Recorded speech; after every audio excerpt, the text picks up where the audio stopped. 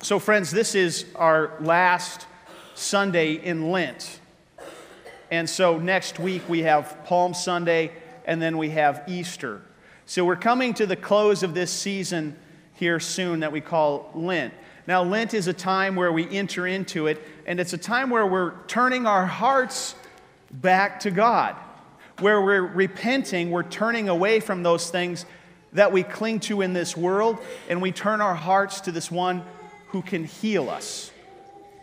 Now, we do that not because it's an obligation, not because we have to, but we do that motivated out of the love that Jesus has for us. You see, God loves you so much. Did you know that Jesus loves you? Did you know that? We live our lives sometimes not acting that way, but Jesus loves you. He's treasured to us. He is dear to us, but more than that, we have our identity and purpose in Him because He loves us. So the more that I am embraced by the love of Jesus, the more I find myself loving Him, you see.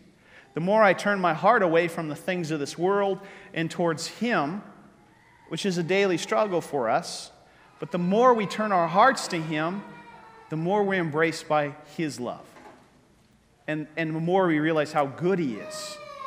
I just love Him. I love Him so much.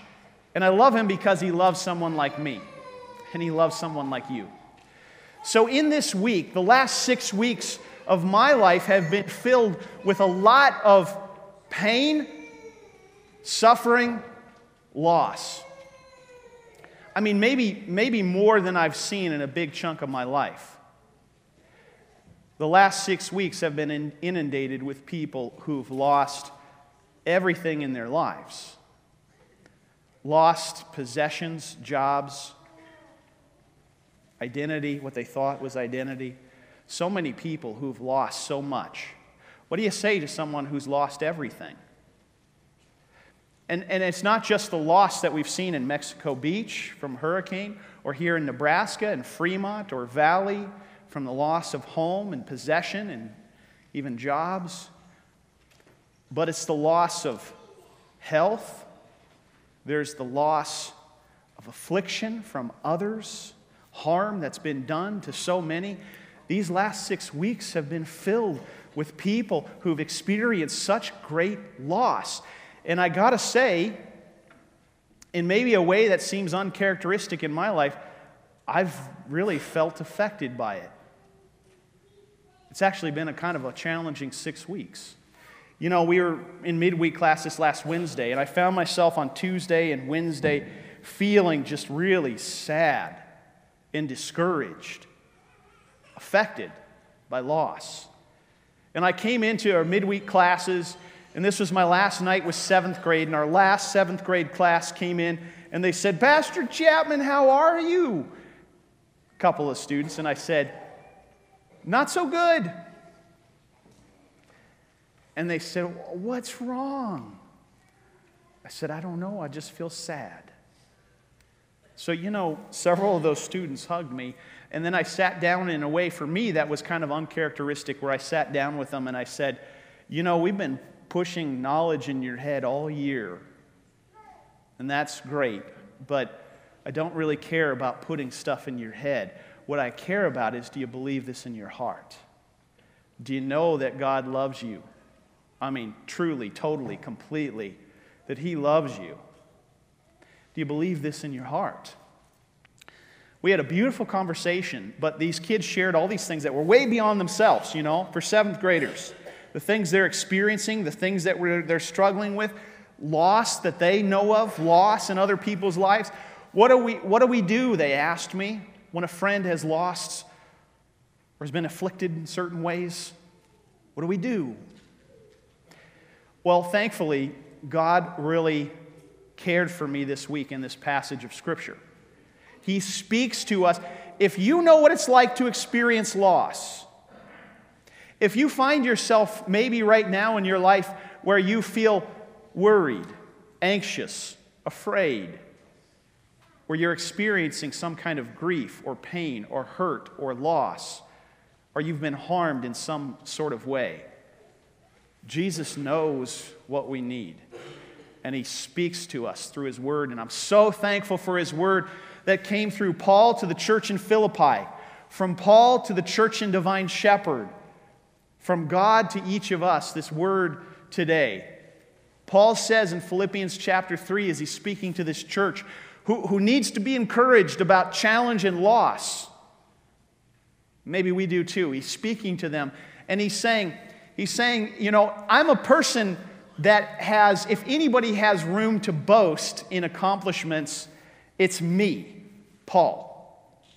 Because I come from the right group of people. I've accomplished all these things. I've been trained up in the right way. He was a man of power and position and only climbing. He says to us that he was circumcised on the 8th day of the people of Israel. He came from the right place. The tribe of Benjamin, a Hebrew of Hebrews. He was the man. In regard to the law, a Pharisee. He was part of their crew. As for zeal, I was persecuting the church. As for righteousness based on the law, I was faultless. This guy was it. If ever there was a way to achieve righteousness on your own, Paul was saying, I have room to boast. I have some confidence in myself. But here he goes in verse 7, and now this is where he breaks it down and where God encourages our hearts. He says, whatever were gains to me, I now consider loss for the sake of Christ. What happened to Paul that would change his heart in this way? Where he would stop clinging to the things of this world, stop looking to himself and who he was and his accomplishments, his identity and all these things, worldly things, instead having an identity formed in Christ. What changed in his life? We know the story, right? Acts chapter 9. Paul was called Saul. Saul was persecuting the church. Saul was marching out to the city of Damascus to find anybody like you who is a Jesus follower so he could imprison them or persecute them. On that way, on that journey, on that road, Jesus Christ encountered his life. He took away Paul's or Saul's ability to see. He sent him into the city of Damascus where he stayed for 3 days without sight, without food, and he waited per the instructions of Jesus Christ whom he had been persecuting. As he waited, God raised up a fellow follower of Jesus named Ananias. And he sent Ananias, this is one who would have been persecuted by Saul. He sent Ananias to Saul, to the house where he was staying. And perhaps he was worried about this man. He knew what kind of man Saul was, but he went with nothing other than Jesus Christ. He was sent only, I say only, but he was sent with everything. He was sent with Jesus Christ. So he went into the house and he laid his hands upon Saul and he said, "Brother Saul, the Lord Jesus Christ, whom you encountered upon the road, has sent me to you, that you might receive sight in the Holy Spirit." And Saul did. And immediately he was baptized. So what changed Saul's life? Jesus Christ. And God used Ananias, sending him with only Jesus into Saul's life to share this good news. And these scales of disbelief fell from his eyes. And I think that's how it is for you and I. You see, Jesus reminds us that as we experience challenge and hardship and loss and sacrifice and we experience suffering, that He is not apart from that. He is with us. And for me, that's everything. So Paul goes even further. He says, what is more, I consider everything a loss because of the surpassing worth of knowing Christ Jesus my Lord, for whose sake I have lost all things. I consider them garbage that I may gain Christ. He uses that word, garbage, rubbish. Even the King James says dung. A hard word. He's using a hard word to show that nothing compares to knowing Jesus Christ. More than that, to be known by Jesus. Nothing compares. So he knows this, and this is a guy who experienced loss, because think about it, he had it all in the worldly standards. He was the guy, he had all the confidence, and yet he lost it all. And for him, the loss was gain, because he had a treasure that could never be taken away. This is where we find ourselves. This is where you're at today. You have a treasure that through these things in life, ups and downs, good, bad, sad, all these things, you have an anchor for your soul in Jesus Christ. You have a treasure that cannot be taken away from you ever, no matter what. Jesus is with you. So these 6 weeks have been challenging. Started with a team of us going to Mexico Beach, and this is a picture of my friend, Pastor David Gieseking of Living Water Lutheran Church in Mexico Beach. He was at the epicenter of the storm just 6 months ago. Hurricane Michael came through and devastated that community. Now, David, this is a picture of his site where he was, where we were standing as a team working with him. That's what it looks like. This is David's home, what's left of his home, just merely a wall. So in this storm, David lost his house. He was even talking about the things like his books and his pictures and, all these things gone. The foundation of the church, where the church used to be, the fellowship hall, where they would do Bible study each week, where they would have services if they couldn't be out on the beach, that was all gone. And as we came on the property, it was as if the storm had just come through, because it was just a disaster, a mess. And we literally moved thousands of pounds of sand trying to level out the grade of the landscape. We chainsawed all kinds of trees. We hauled off tons of debris, chunks of concrete, all kinds of mess. Why would he leave it in such a disarray? What we discovered, I was thankful. We worked with many homes and many different people, but I was most thankful to join this fellow brother. What we discovered is that Pastor David, is a wounded healer. So he himself has suffered all this trauma and loss and pain, but at the same time, he can identify with all those who have lost around him, and he's pouring out amazing care. But he himself is wounded. So his property was a reflection of where he found himself. Wounded and hurt and pouring out to all others, not able to pour into his own property. So it is that God would send these 28 people to pour into him. So as we worked on his property, a tent arrived on that very day that we arrived. He wasn't sure when it would come. It came on that very day. Actually, just as we were pulling up to the property, the tent was dropping down from the truck, as if God was saying, here you go, in the perfect timing. We helped raise this tent. We didn't have instructions how to do it, but thankfully we had a good engineer who told us what to do. We raised this tent. It's still standing today, and now it's a place for them to gather for worship and study. As we cleaned up this property, as we cleaned off the sidewalks and unveiled where the parking lot used to be, uncovered all this mess, it began to look beautiful once again. And it looked so nice that David had the courage to host a community barbecue. He asked if we'd help, and we said yes. And so, with the help of the funds raised from people going, we bought him a grill, we bought some food, we helped him do a barbecue, and we blessed the whole community with this barbecue. Some of the younger among us, or the young at heart, ran up and down the street on the newly shoveled out sidewalk. They ran back and forth with signs, and people were honking and waving and stopping and talking.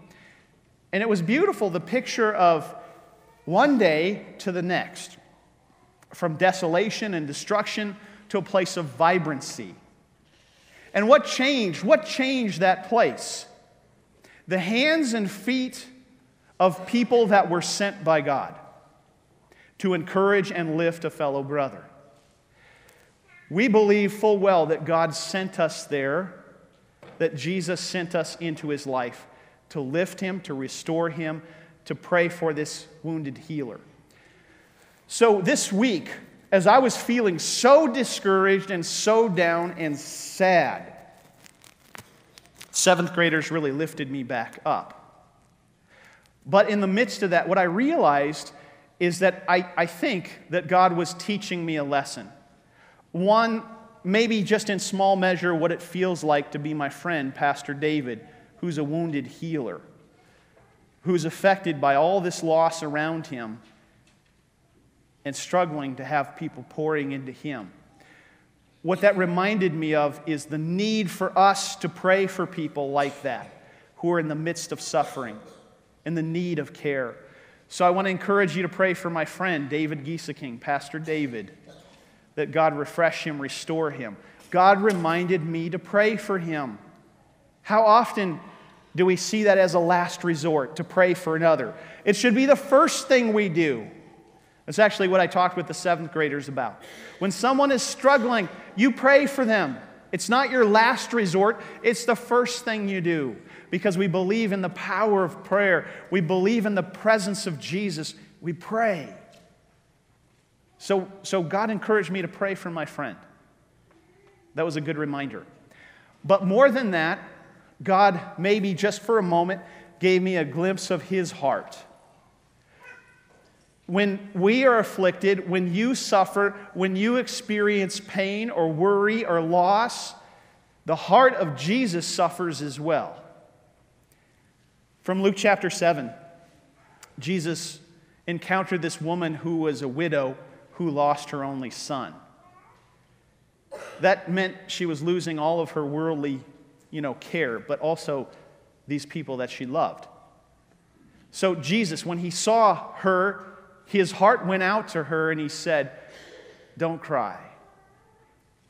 He raised her son back to life. The heart of Jesus goes out to us when we hurt, when we're suffering. In other words, Jesus is not absent from our suffering. He cares deeply. And I think maybe he just showed me a little picture of that. When my heart was aching for people who have lost, the heart of Jesus aches for you, whatever you're experiencing in your life. Jesus' heart, his heart aches for you. He cares for you. And do you know how I know that? Because in this season of Lent, we acknowledge that Jesus suffered for us that we might be healed. Jesus knows what it's like to hurt and suffer, and he did this for us, and his heart aches for us when we hurt. Here's a picture of a guy named Gary. Gary was one of the houses, a member of the church. We worked on his house. We helped him build this ramp. Some of our team, half of our team split off, worked on his house. I hadn't even seen his place. But some of our team members were working there. They built this ramp. They worked on fixing his modular home. They did all this stuff that he could just never do for himself. And so after days of working there at this barbecue, he came and he sought me out because he wanted to thank me for all these people loving him. And he didn't feel like he deserved it, but he was so thankful. And I was able to proclaim to Gary, "Gary, God loves you so much. Do you know that?" And he's a guy who's lost a lot. He's a guy who pridefully can't do for himself. God loves you so much, Gary. Do you know that? I suppose so. God loves you so much because he would send all these people to pour out their lives for you. Man, he loves you. Jesus loves you so much that he's not afraid to come into the mess of your life. Gary was so touched by this team, by this group of people. But we came because Jesus sent us. Here's another fellow couple that we worked on their property. This was Larry and Mary. We also had with us Harry and Sherry, just leaving Gary. That's all real. But Larry and Mary, the property owners, we came to their property and they lived out further away from the city intentionally. because they didn't want to be around people. And Larry shared with me the story of his life. As he began to unfold it, he began to tell me how he doesn't trust people. He's been harmed in the past, and so he has a hard time trusting anyone. And he doesn't want to accept help.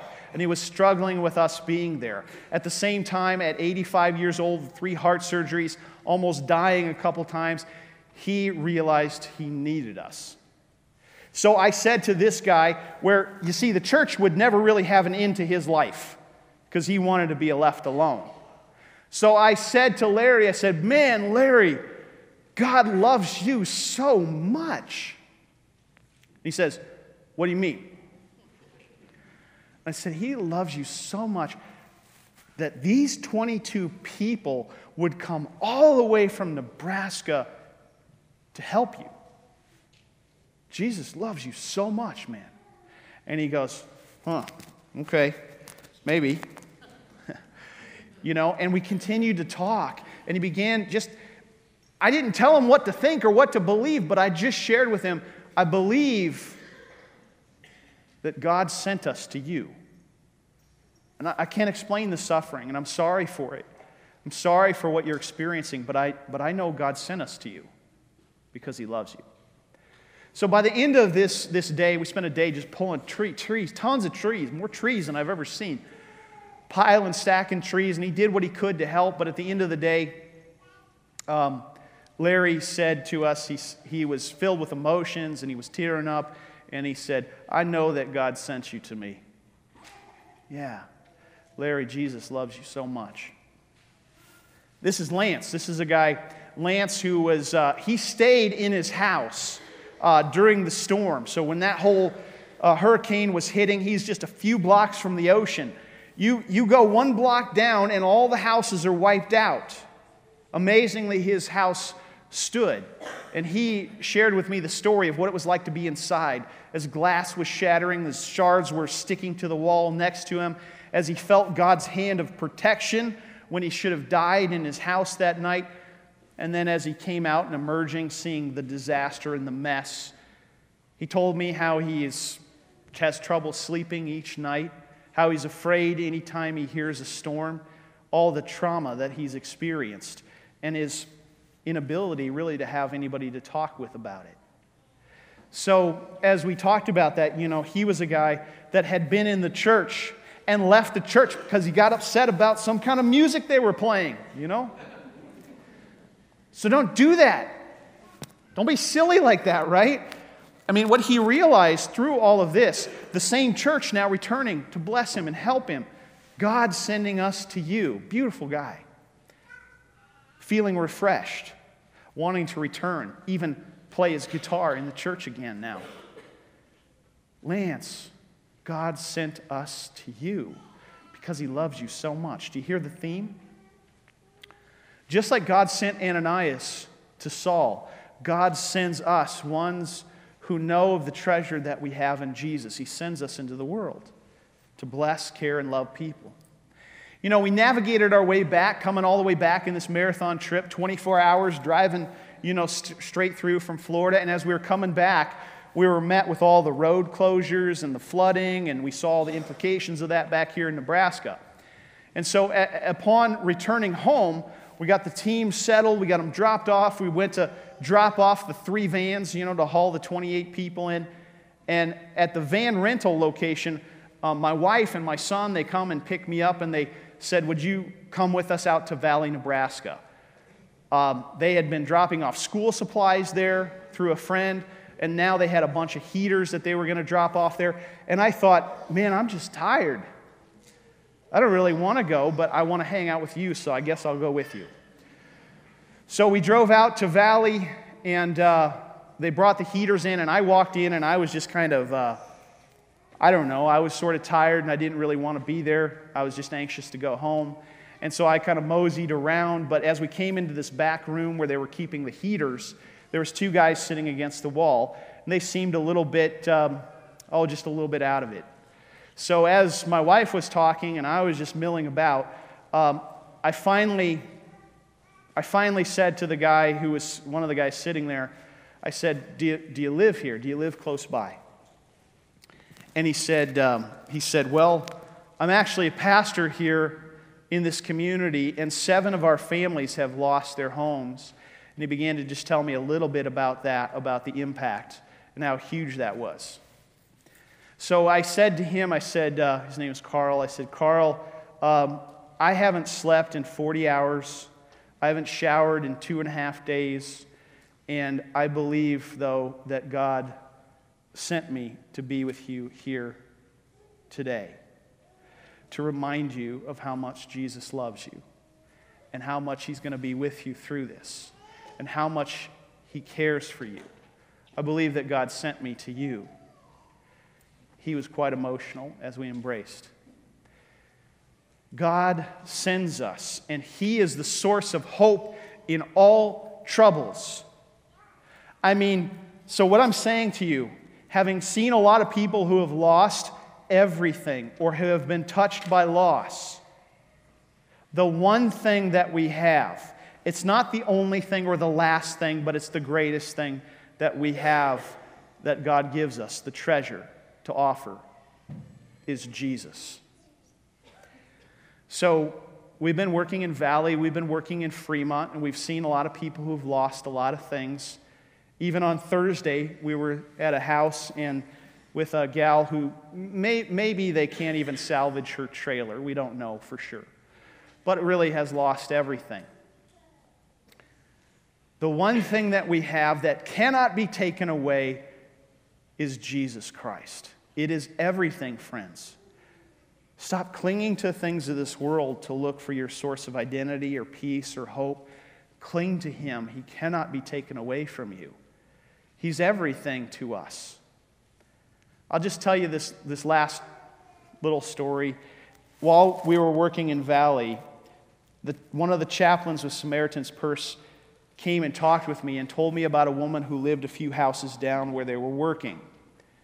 And this woman was a terminal cancer patient with a couple months left to live.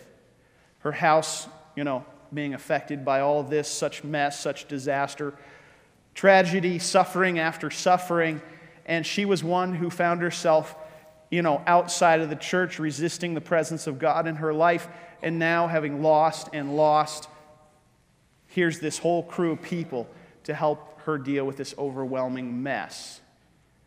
And the chaplain was able to share with her about who Jesus is for her. And she wanted to know. So he and his wife spent a bunch of time with her just talking about who Jesus is. And so as he told me the stories, we talked about it, we prayed together, and we thank God for sending us to be there for her. Because we know that we have a treasure. Jesus is everything. Paul concludes, and I'll conclude with his words. He says, "Brothers and sisters, I do not consider that I have made it my own, but one thing I do, forgetting what lies behind and straining forward towards what lies ahead. I press on towards the goal of the prize of the upward call of God in Christ Jesus." Amen.